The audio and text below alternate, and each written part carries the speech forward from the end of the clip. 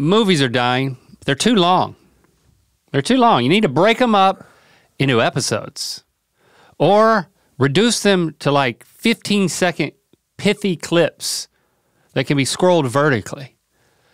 But as it stands, they're dying. Well, they're gone. You know, you can watch it as a gimmick, but hold on, but this you're not going to enjoy it. This doesn't happen in the theater. We don't have capacity for it anymore. Okay, first of all, I think you should resist this. It's over.